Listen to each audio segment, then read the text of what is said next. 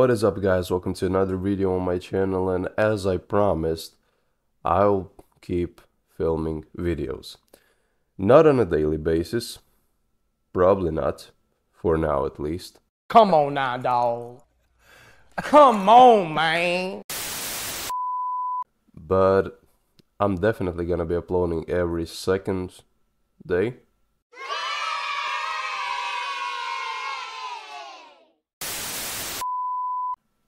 Maybe a bit bigger gap in between the days. What? Bro, what are you talking about, man? But still, videos are gonna be here, and this video should have been released 2 days ago, but for some reason I just couldn't upload it on YouTube. It was just not letting me do it.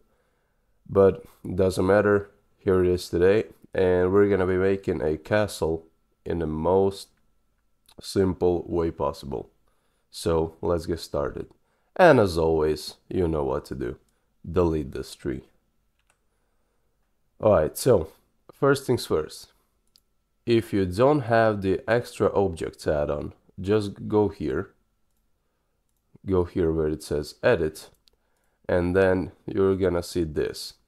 And now type here extra objects, and now you see you have two versions. You had extra objects add curve and mesh. You're gonna need to select the mesh for the castle. Alright, once you've done that, go to add or press Shift A, however you like it.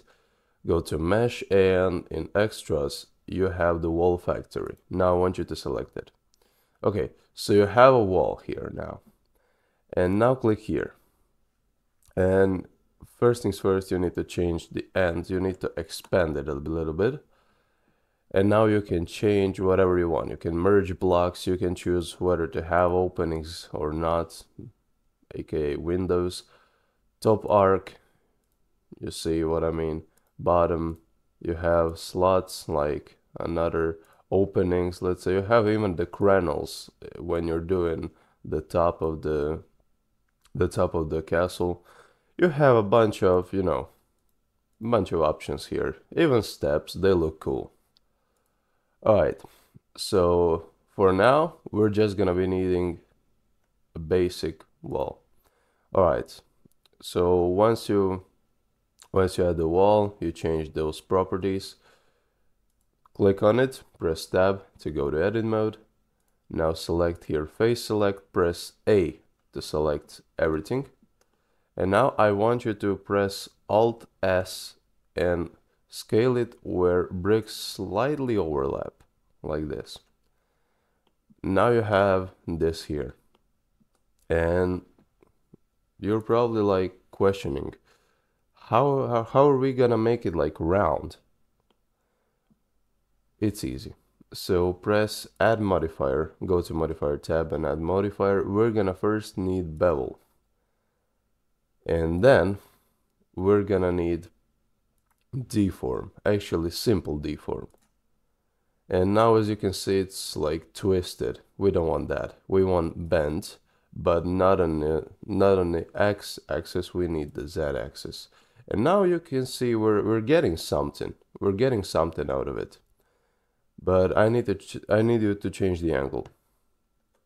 It's 365. So basically we made one circle.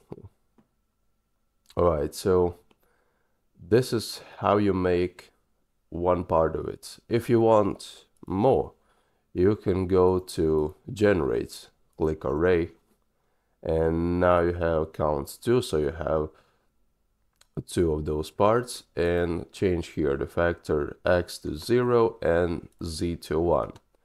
And now you have an expanded castle right here. It doesn't even look that bad, and if you insert the textures, of course it's gonna look better, but now I'm not gonna do that. So pretty much I'm finished pretty much for today's video, because it's simple. I've tried to make it as simple as possible, and I think this is the simplest way to do it and the easiest. So thank you guys so much for watching, and I'll see you in the next video. Peace.